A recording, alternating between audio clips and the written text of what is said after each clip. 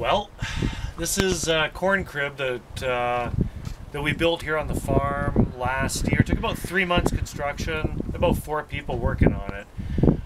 It evolved out of the necessity to store corn that we were growing on our other property. Right now in here we've got 5 kinds of corn stored.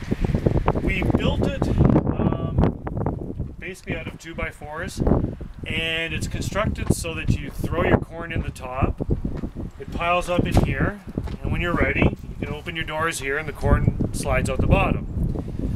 Now, why people build corn cribs? It's an old style of corn cultivation. So when you finish growing your corn, and we're talking flour corn here, you need to do something with it to dry it. Now if you hang it in the air, birds will start picking at it. If you put it on the ground, then it'll be prone to rodent strike. So you have to cage up your corn.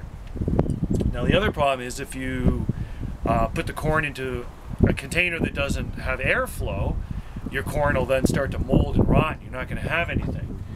So that's why it's really important when you build a corn crib like this one that you build it against the direction of the prevailing wind so that you can maximize your airflow going through.